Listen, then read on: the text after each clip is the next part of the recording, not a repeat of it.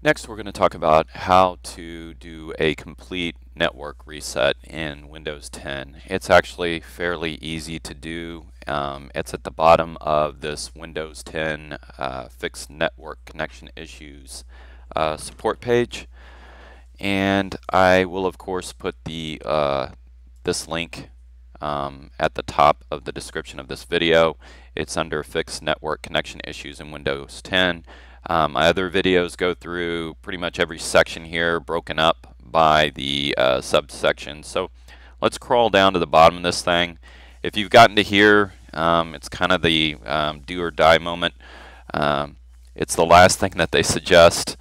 But hopefully if you execute this correctly, maybe it'll fix your problem.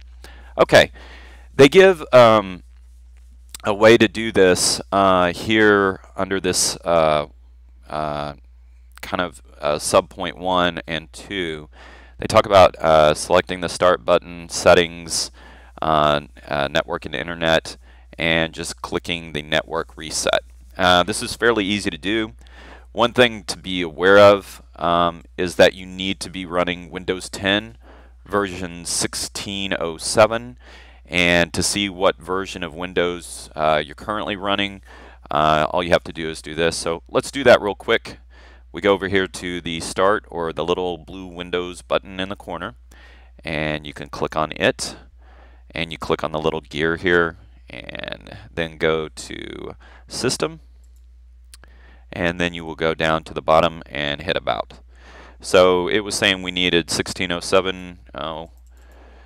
Fortunately, we have that. There's a lot of other information here too. If you ever wanted to rename your PC at home to something more inspiring other than Office Desktop, you can do that here. You can also see a couple of other useful things like are you running 32-bit or 64-bit? How much installed RAM you have. But the important thing right now is this little number, 1607, is what we need. So we're good to go here. If not, go over to Windows Update and try to get the latest update on your computer. But if you are suffering through this page at this point, you probably don't have connection to the internet. One thing I would suggest is just to get a network cable, go directly to your wireless router, plug your computer into your wireless router directly with a Cat5 cable or something like that, and at least get internet connectivity.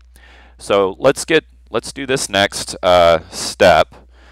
Step 1 is select the start button, which is our little blue window here. Let's go to Settings, and then we're going to go over to Network and Internet, which is right here. And this is actually a pretty useful page. So you can go through and see if you've got a good network status. It'll tell you if you're connected to the internet or not. You can see available networks. You can go through and change your adapter settings, sharing options, the group options. This is another spot that's good. If you're having problems with your internet and you haven't tried this yet, click on the Network Troubleshooter, and it will go through and maybe detect some of the problems excuse me, that you're having and reset them automatically. What it does for the most part is just reset your wireless adapter. That seems to be its run to mama thing. It sets that, resets that, and asks it if it doesn't fix it, then it just dumps it back on you.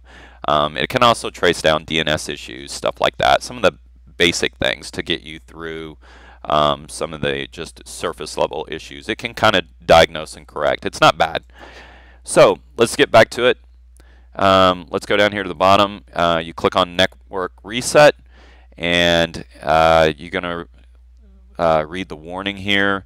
It's going to actually reinstall all your network adapters, and it'll set them back to the original settings. So afterwards, this may in some cases do more harm than good, but if you're at your last straw and you're not really caring at this point what's going on, which I've been in that spot many a time, you'll hit reset now. Your PC will restart. It normally drops your adapters back and reinstalls them at the current driver level, the original driver level. And I have other videos in here, and I'll put a link to the end to how to update your network driver and whatnot. In some cases, this can reset it. If Windows has done an update and kind of punched your network adapter around, give this a shot. Good luck.